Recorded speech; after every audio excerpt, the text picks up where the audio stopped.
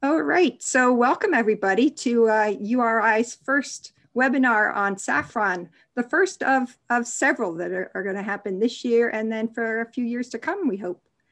I'm Heather Faubert. I work at URI. I've been there. I'm pretty proud of this. It's going to be 40 years for me at URI in May. So the big 4-0 in May. Thanks. Yeah. So it's been all fun and games. I do what's called the plant clinic. I solve problems for people that have plant problems, whether insect disease or weed problems. And then I work with farmers in Rhode Island. And so I'm hoping, I know we've got some farmers on here with us today, and I'm hoping that they'll consider saffron for a crop. Okay, what I'm going to do is start sharing my screen. All right. Oh, ha ha ha. I meant to go back to the beginning of this. This is my first time actually hosting a Zoom. I've been on about 30 million Zooms in the last year, but this is my first time really hosting. So Kate Venturini is so kind to be here as my backup. But I just going to talk to you for a few minutes about saffron because I actually know not very much about saffron. It's just in the last year that I've been paying any attention to saffron at all. So, but saffron is a good potential crop for Rhode Island and New England. Southern New England is what we're focusing on. And this is, we're able to provide this to you today because of funding opportunities from Rhode Island DEM and Northeast SARE, and then also just the University of Rhode Island. So this is being recorded. This I put in to remind myself to record. So that's what that slide's about. So saffron, if you're looking to expand your growing season, saffron could really fit in very nicely. It can fit into an existing farming schedule very well. That's my daughter Holly there helping harvest this past October or November.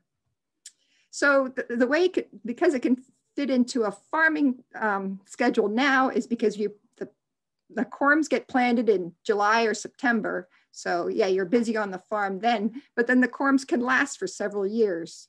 And when you do the harvest is like mid-October to November, and then the plants grow throughout the winter. So you have green leaves until about June, and then the plants are dormant all summer long. This picture was taken in the mid-October, October 19th of this past year. So it's really kind of an upside down plant compared to most of the crops that we grow, or any of the crops that we grow.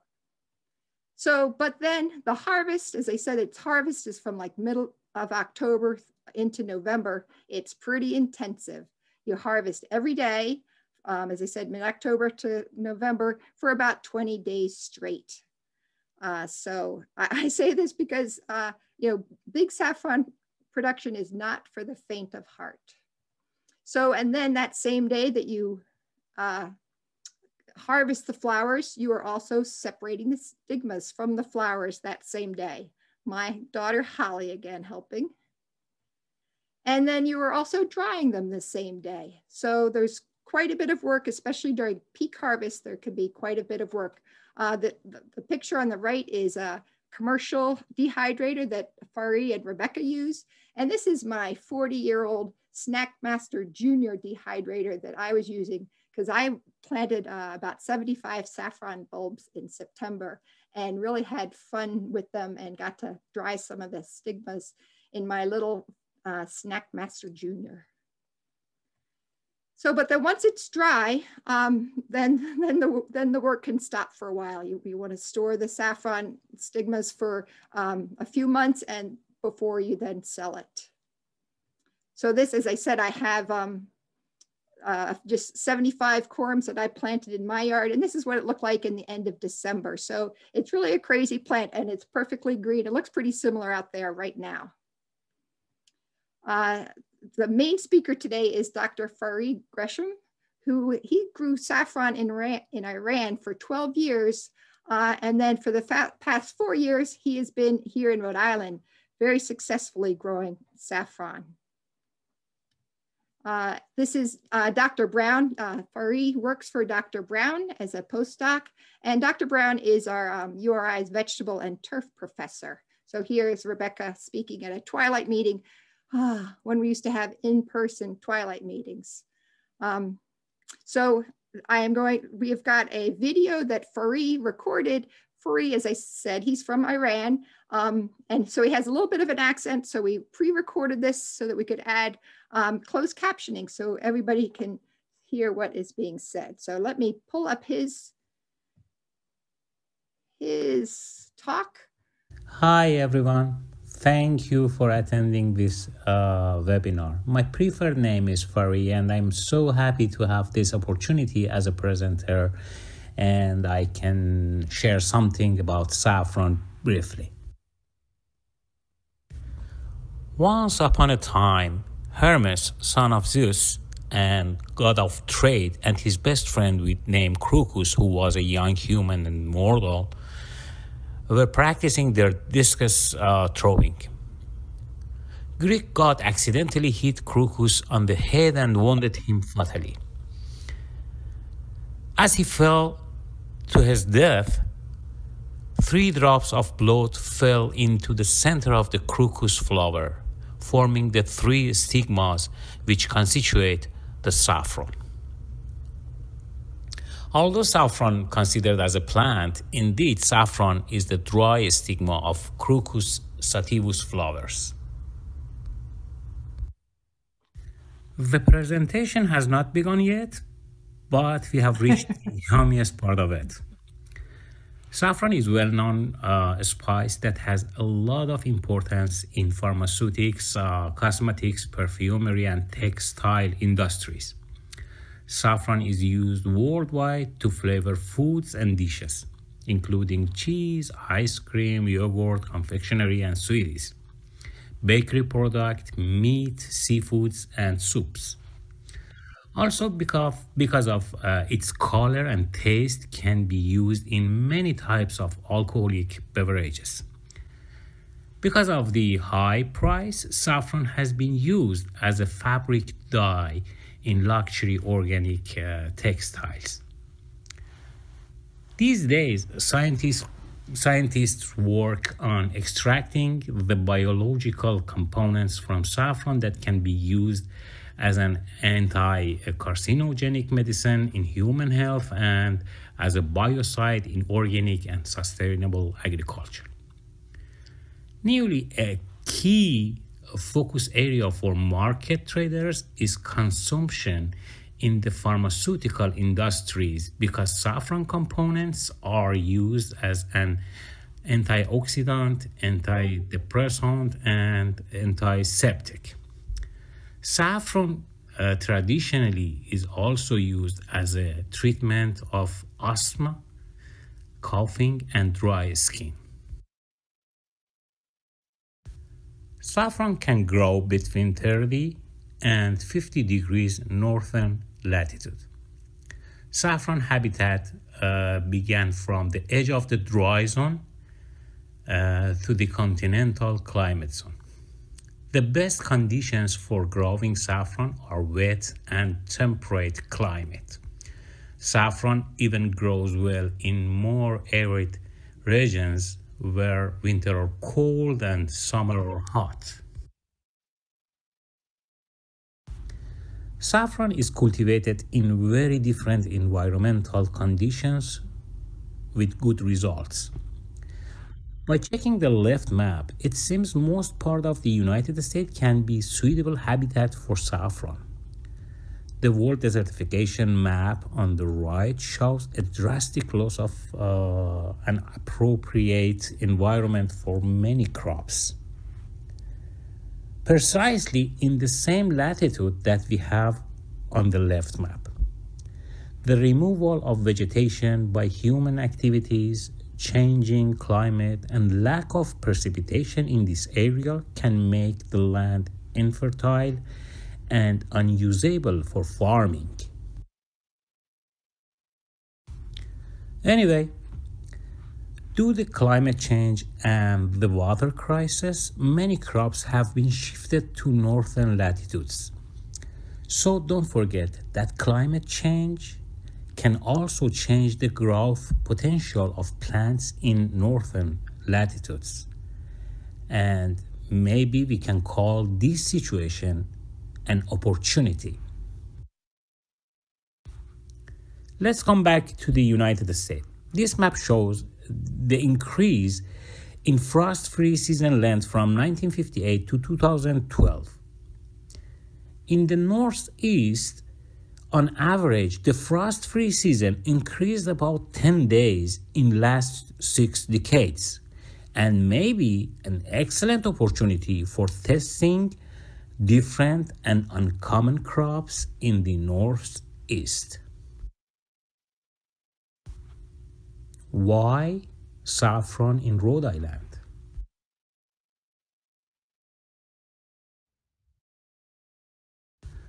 According to American Farmland Trust, just from 2002 to 2007, in 5 years, more than 85,000 acres of New England's most productive farmlands has disappeared to sprawling development. Massachusetts lost 18% and Rhode Island lost 22% of their farmlands.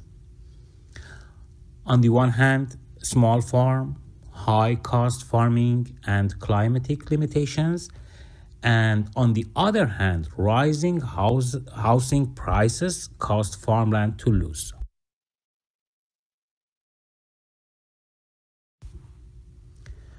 Based on the USDA report in 2018, the most expensive farmlands are in the Pacific, the Corn Belt, and the Northeast regions. But if you check the farmlands rent in this table, interestingly, you can see the rent in Northeast, despite the farm's value, is so cheap, which shows the farming in this area is not as profitable as other parts of the US. This map shows the farm's income, and as you can see, northeastern farmers have a problem with their investment in farming. See the light gray color of the northeastern states that shows how low their income is. I began with the climate situation and then showed you how the farmers in Northeast are under economic pressure. One of the best way for us is to change our farm pattern and plant high value alternative cash crops.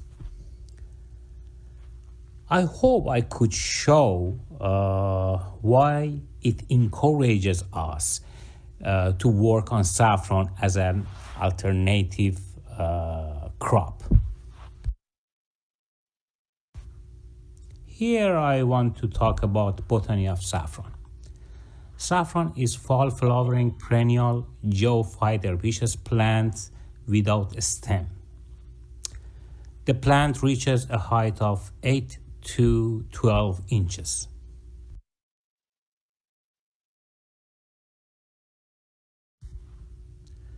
Each flower has 3 sepals and 3 petals with purple color and completely similar.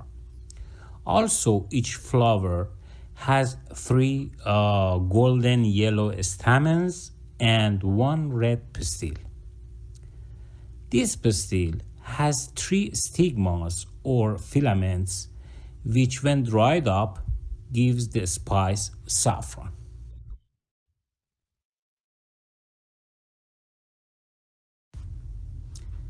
Onion-like solid bulb in saffron is named corm. Each corm has 5 to 11 narrow true leaves, such as a grass's leaf, and can produce between 1 to 4 fragrant flowers. Non-photosynthetic and transparent leaves protect true leaves and flowers till they emerge from the soil. Flowering time and above ground growth are controlled by temperature and soil moisture. In dry zone, flowers are the first limbs that appear from the ground in mid-fall after watering. But with early irrigation or wet soil conditions, something like soil conditions that we have in the fall, leaves will be the first limbs out of the ground.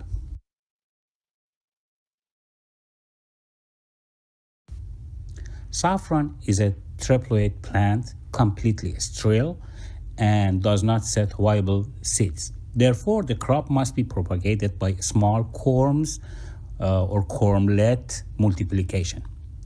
A corm survives for only one season after reproducing cormlets, and at the end of the growing season, the mother corm is consumed by the other corms of Crocus sativus.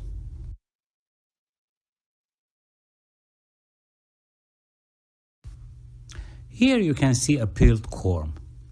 Naturally, the other corms grow on the top of mother corm. The apical buds are dominant, but in case of loss the apical buds, lateral buds can be replaced and save the mother corm's life.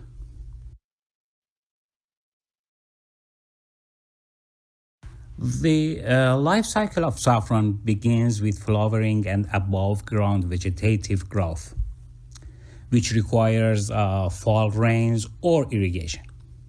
Vegetative growth continues for all the winter and most of the spring. As you see, saffron corm's dormancy begins in middle of the June and continues till September. The transition to the reproductive phase occurs shortly after corm's deep dormancy.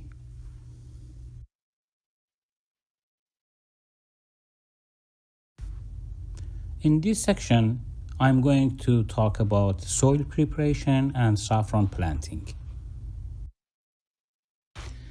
Soil preparation is carried out by deep plowing either in the late spring or late summer and further tillage at the time of planting, which could be in June or in September, depending on the planting time.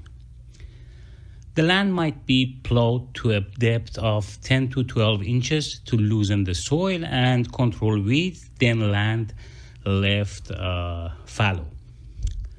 Just before planting, depending on the soil organic matter content, adding the composted animal manure is suggested. In soil with less than 0.5% organic matter, usually about 20 metric tons per acre of composted animal manure is spread over the ground. Then manure and soil are incorporated with deep plowing before planting. Also, based on the soil test results, synthetic or organic NPK fertilizers must apply before final plowing. Saffron yield in soil that having high organic content, high organic matter, increased significantly, and fertile soil is the basis for good saffron production.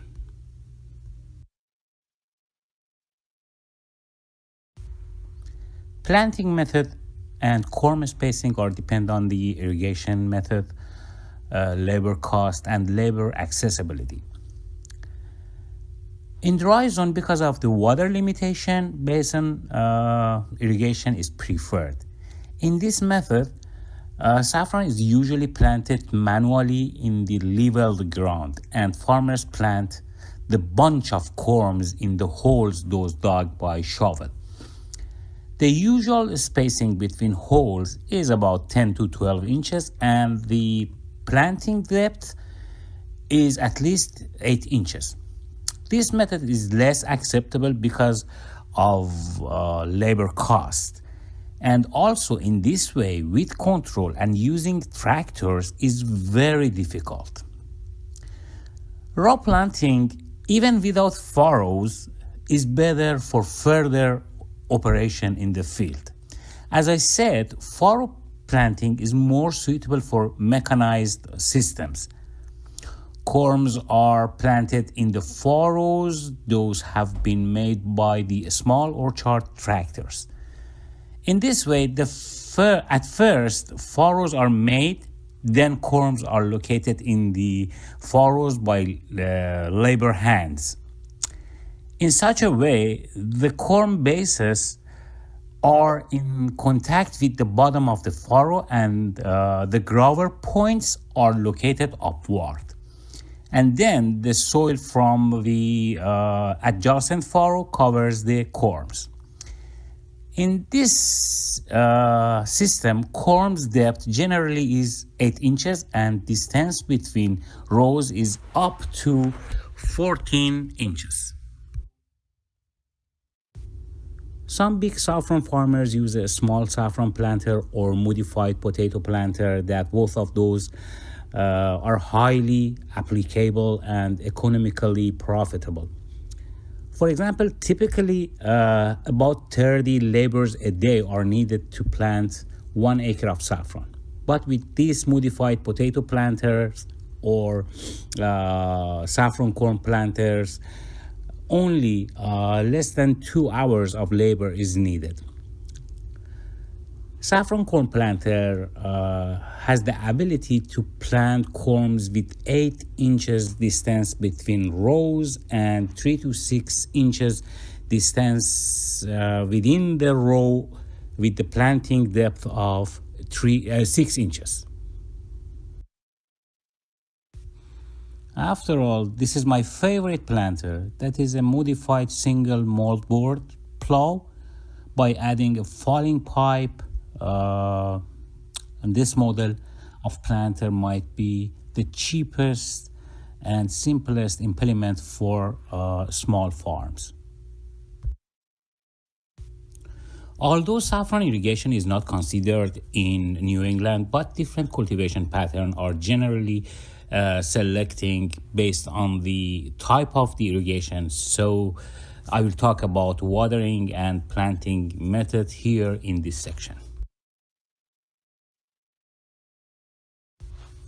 When saffron is planted in rows by hand, the space between rows might be about 10 inches and the space within the rows is about 3-4 inches, and preferably with a zigzag pattern.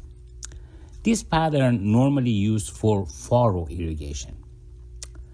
If saffron is planted into the raised bed or in leveled plots, corms distances are about 4 to 5 inches for both between and within the rows. But it's important that laborers and tractors must have enough space to move and work between plots or between raised beds. This planting pattern is suitable for sprinkler irrigation. For the basin irrigation method, the depth and gap between and within the rows are almost identical. Also, corms usually plant as a bunch in one planting point. Fall and winter weeding are usually done manually, but weeding in the summer times can be done mechanically by using small tractors because all the corms are dormant at that time. In some countries, if the farm is not organic, farmers use selective herbicides. As I said before, the other corms are growing on the top of the mother corms, and after 2 or 3 years, corm's depth will be so shallow. And based on that, some farmers prefer to spread about 2 inches of soil on the field, on the top of the field after the fall weeding. But don't forget, for using the soil, we need the soil free of weeds, rhizomes, and weed seeds. It is clear, more weeding is better than less, but at least 3 crucial phases of weeding are necessary in saffron farm. 1, after flowering time and harvesting in the fall. 2, weeding in March or April. 1 and 2, these 2 steps eliminate the winter weeds. And 3, final weeding is after the first fall irrigation and before flowering times. They are so crucial in saffron. This slide shows saffron fields, those planted in different ways that I talked about before. We are not going to talk about saffron field and saffron after flowering, and we will speak about flower harvesting, handling, and saffron processing later in another webinar in the fall, I hope, and before the harvesting season. I added this slide to give you an idea about saffron field views in different seasons. And in the top right photo, you can see the multi-rows planting beds that I talked about before. Saffron pest and diseases. Although saffron is well known as a low pest crop, but it's not free of the pests and diseases.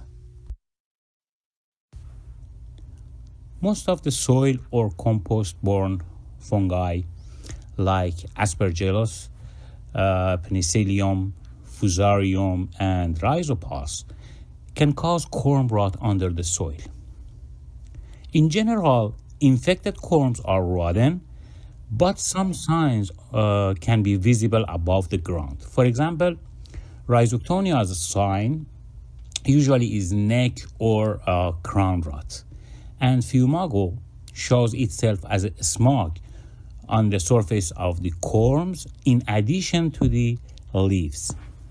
We must remember fungal diseases almost infect the injured corms that have exposed wounds. Sorting and planting healthy corms, having good drainage, and removing and burning the infected corms can reduce the risk of the root rot. In severe cases, using fungicides can help. Generally, mites, blister beetles, and thrips are the most common insect pests for saffron. Mites-infested corms usually produce short yellowish leaves. And if you see these problematic leaves in your field, you should dig up the corms in the infected area and burn them. Miticides are suggested for the severe cases. Yellow and white spot on the leaves and field's silver color appearance from the far are good signs of the thrips presence. But the good news is these infestations are not too problematic, and thrips and blister beetles don't do much damage to saffron because, as you know, saffron is a fall and winter plant, especially here in Northeast. Saffron in the fenceless area is an excellent source of green leaves for deer and rabbits from November through early spring. Damage from deer and rabbits looks similar since both of those chew saffron leaves. Using a liquid fence as a repellent could be effective. But due to the rainfall in the fall and winter, at least 3 times a spraying of liquid fence is suggested. Burrowing rodents, especially voles, are the most serious pests in the winter. Saffron corms are the best food source for voles in the New England in winter. If farmers plant their saffron in raised beds or in small plots using rodent-proof planting beds lined with the hardware cloth is so effective. Fencing the field entirely is the best protection, especially in the bigger area and bigger farms. Laying down the galvanized hardware cloth on the top of the saffron in the small garden before shoots emerging in the fall can keep rodent out of the planted area. However, hardware cloth on the top of the ground makes weeding so difficult. So it needs to be removed in the summer when plants go dormant for summer weeding. I have finished providing general information about saffron at this point, and I will give you a summary of the experiments performed at the University of Rhode Island. The objectives of our first study that had begun in September 2017 and finished in the early summer of 2020 were to determine whether saffron could be grown in the open field in the southern part of the ocean state or not. So we wanted to identify the best density of corms to produce saffron and determine whether low tunnels can improve saffron production or not. This experiment had been designed for 3 years.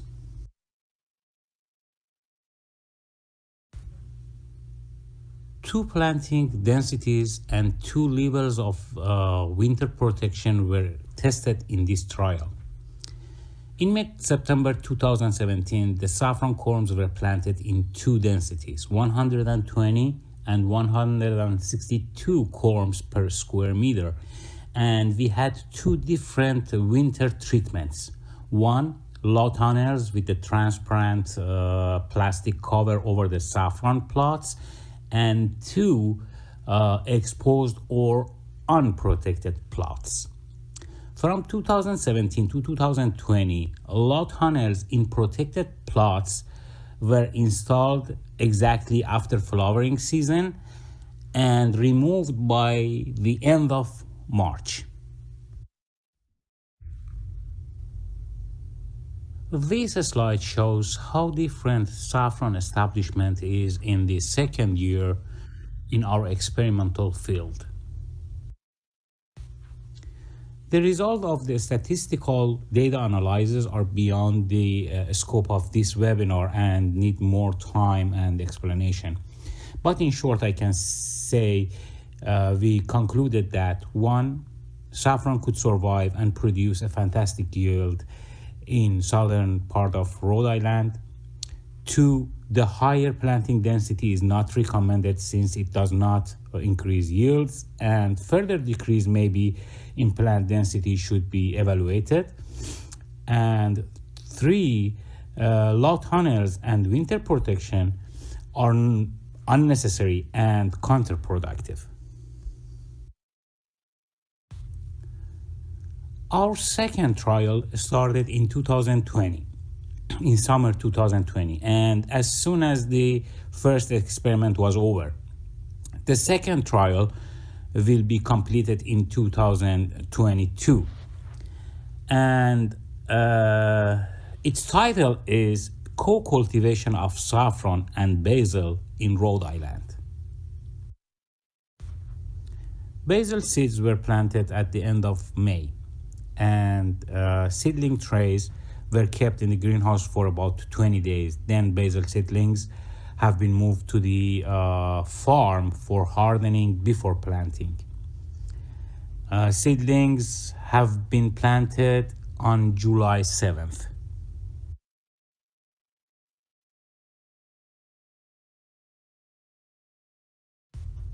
The saffron corms source was our farm, and we dug up corms after 3 years of the first study. Corms were sorted and checked for any possible diseases and insect infections. We chose corms with the weight of between 10 to 15 grams for planting. In addition to intercropping and comparing that with monoculture, we considered other treatments for weed control in saffron's plots as well. Our treatments were one, saffron pure stand or monoculture, as a perennial plant and using a tarp in saffron dormancy period to control weeds. 2, saffron pure stands or monoculture as a perennial plant in the bare ground. 3, saffron pure stand as an annual plant and using tarp from spring to September to control weeds in the dormant period of saffron. 4, basil pure stand with black plastic mulch. And 5, saffron and basil intercropped along with the black plastic mulch in basil growing period.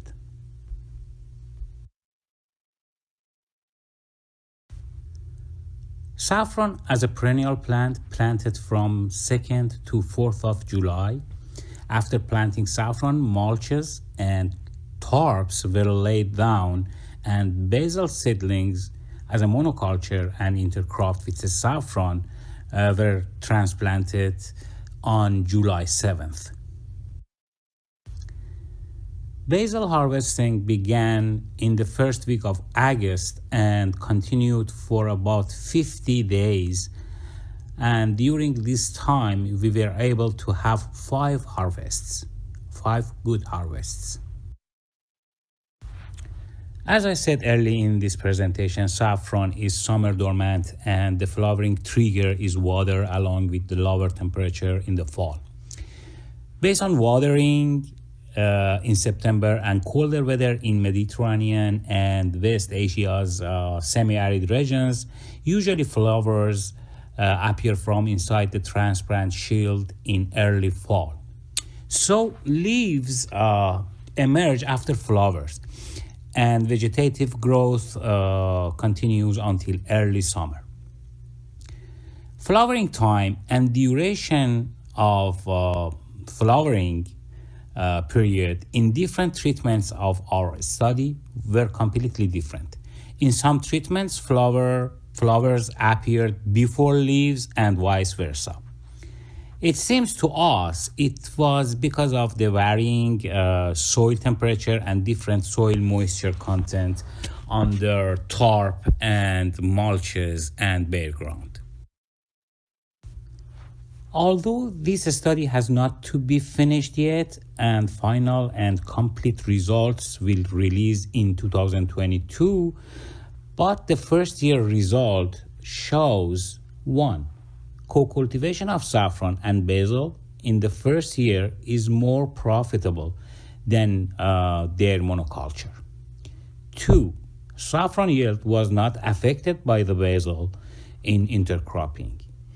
And 3, although basil's yield in intercropped with saffron was less than its yield in monoculture, but intercropped was more profitable and made significant revenue. Today I try to talk briefly about saffron ecology, saffron botany, and its planting operation beside the climate and farm economy in southern part of Rhode Island. But we would have another session to talk about saffron harvesting, saffron handling, and processing. I think the next session would be held in the fall.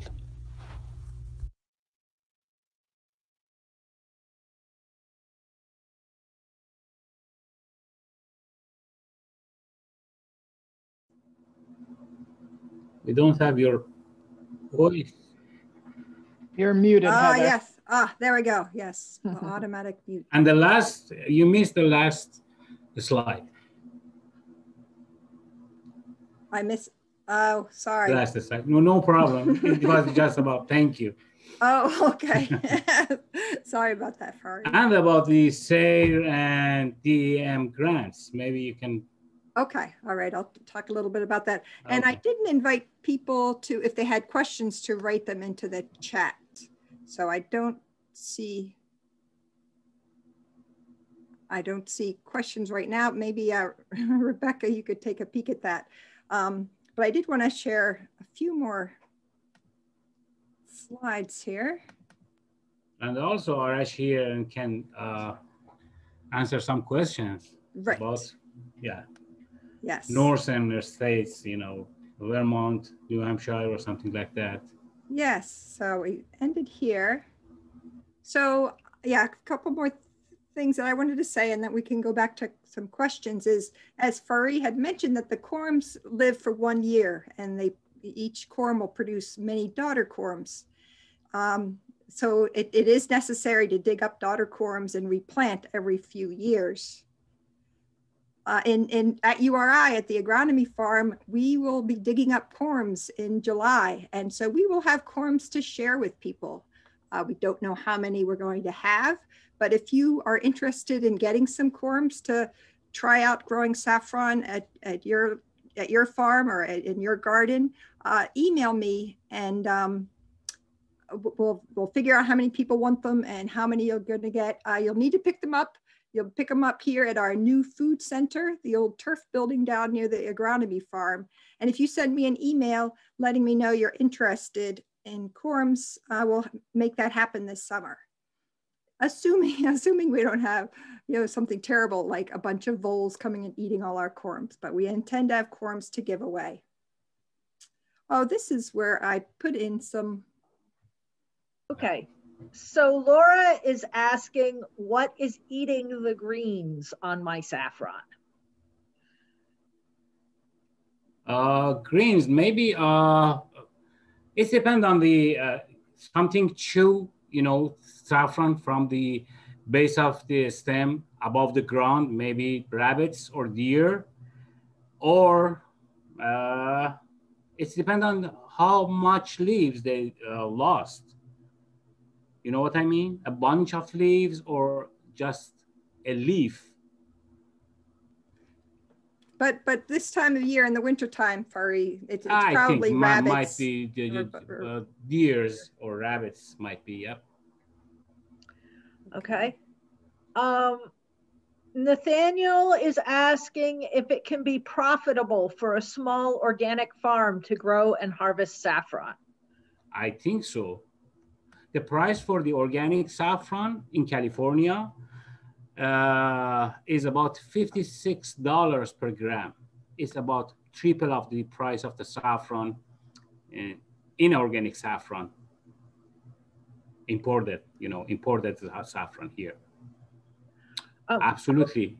For small farms, for family farms, that they no need to have, you know, laborers or something, and working with the family, filling the time for October and November, it's gonna be profitable, I think. I'll just add one thing to that, which is that, like most of our crops, direct retail is probably going to be the most profitable, but you need to check what your state regulations are on that, because they do vary from state to state. Okay, a couple of people have asked where they can buy corms. Maybe in the future we can have enough corms for selling or for giving the farmers. But for now, the best things I think is importing corms from Netherlands. And as you know, some companies produce corms for selling overseas. And one of those is Arash is here. Arash, are you there? Are you here? What's the name of the Hans company? Roco Saffron. Roco Saffron from Netherlands. Yep. ROCO. Roco Saffron. A double C. ROCCO. I think. No, it's just one C. Yeah. ROCO. Roco Saffron. Okay. And so then the next question, Beatrice is asking if you have examples of successful applications in home gardens and small spaces. And I saw another question further down the list about growing saffron in containers. The specialist of containers is Arash, because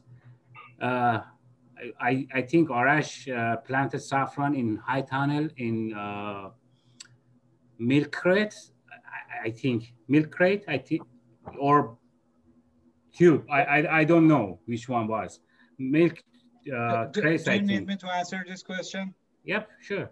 Yeah, actually, we planted some saffron corms in the milk crates, plastic containers. And the reason was, like Fari mentioned, that saffron has a different life cycle. We can grow that in the fall and winter. So those crates were removable. You can plant your saffron corms in those milk crates, but you have to be careful. Where do you put the crates? Because if you put them on the bench, cold weather can kill the root system from under the knees. So if you are going to plant them in the milk crates or containers, be careful that you put the crates or containers somewhere on the ground to make sure that cold cannot affect the root system strongly.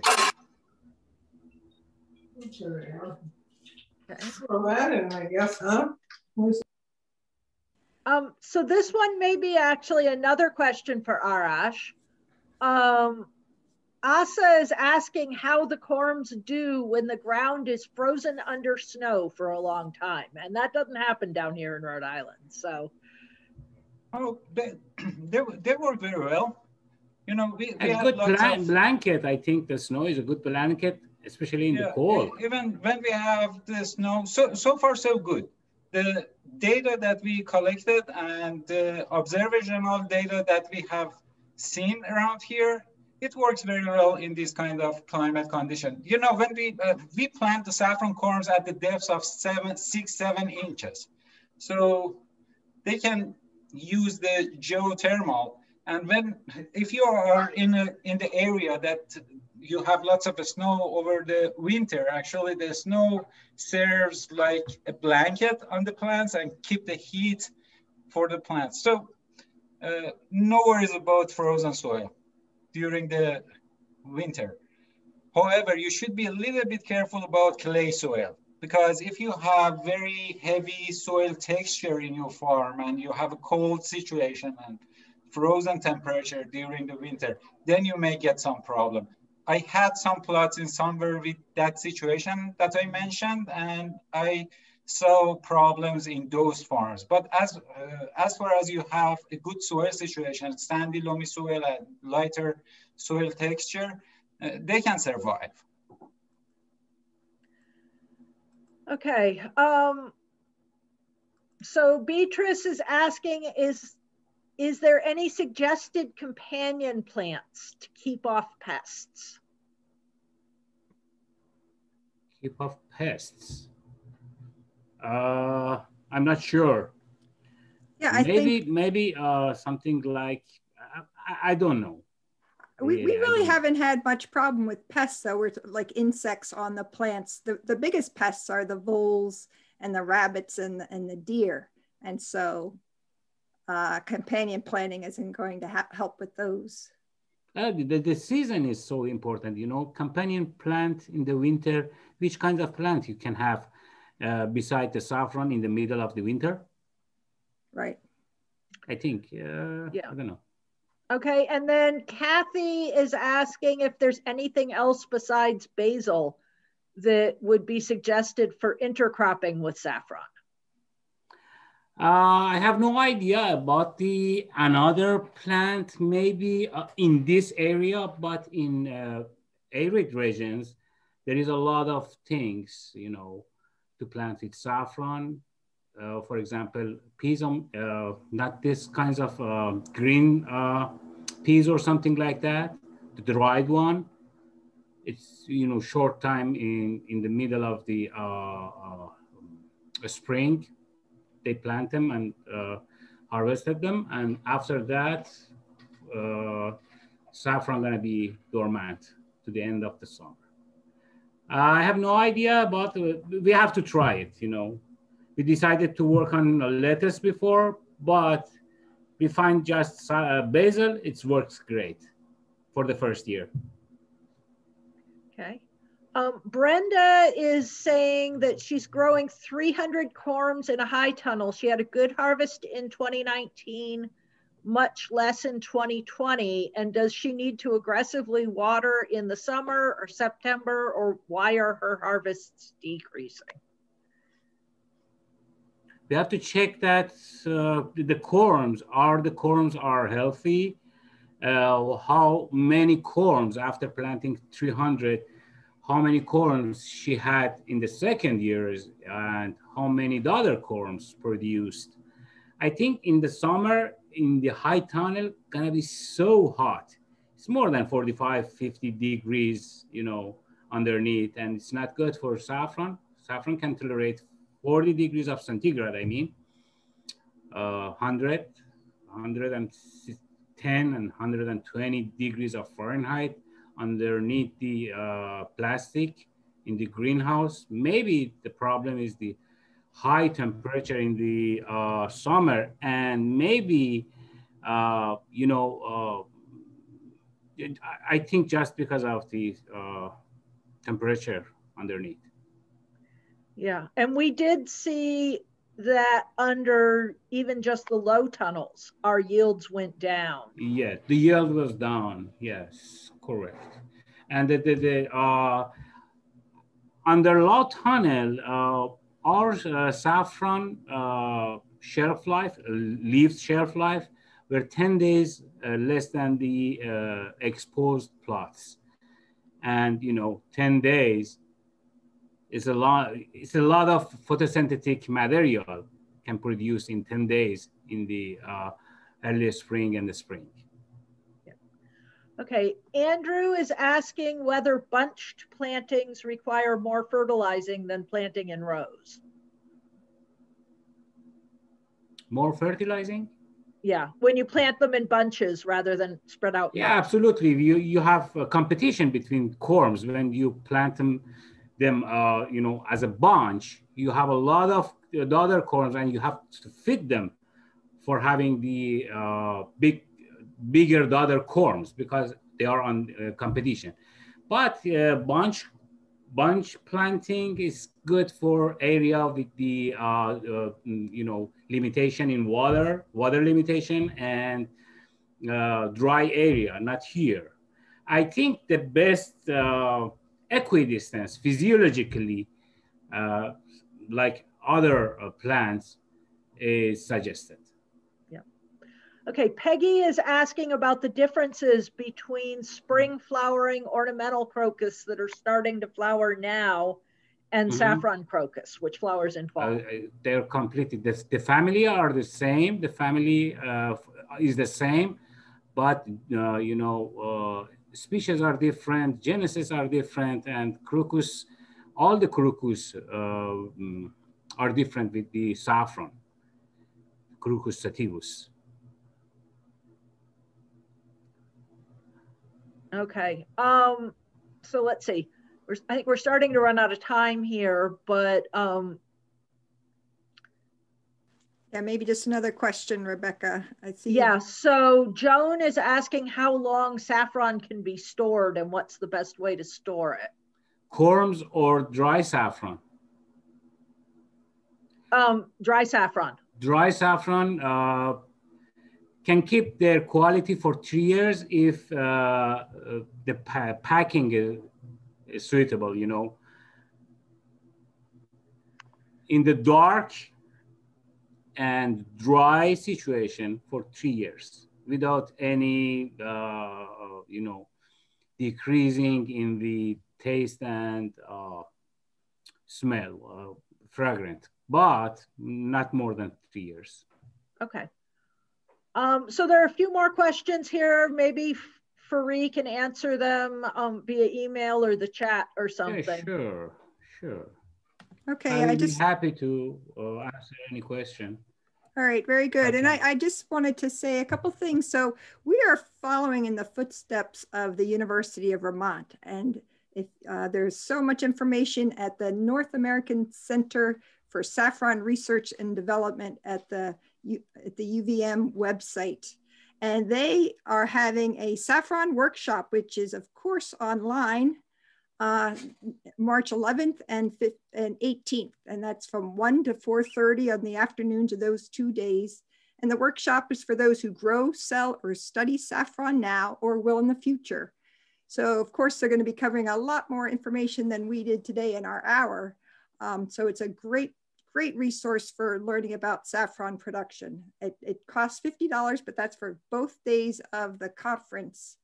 And you can go to their website to register for the conference. And last I heard that the registration deadline is March 4th. So please do that soon. Okay, so thank you very much for joining us. Maybe Fari and I and Rebecca could stay on to answer some more questions. That might be easier if you guys want to do that. But as Fari mentioned, we'll have additional webinars, well, probably not in July for planting like I wrote here, but in the fall, certainly for harvesting and processing saffron, we'll have webinars later. And also you can send me an email to get on our group email list. And also if you're interested in getting some trial corms this summer. Okay, well, thank you so much. And I hope you enjoyed this. Thank you, everybody. Thank you.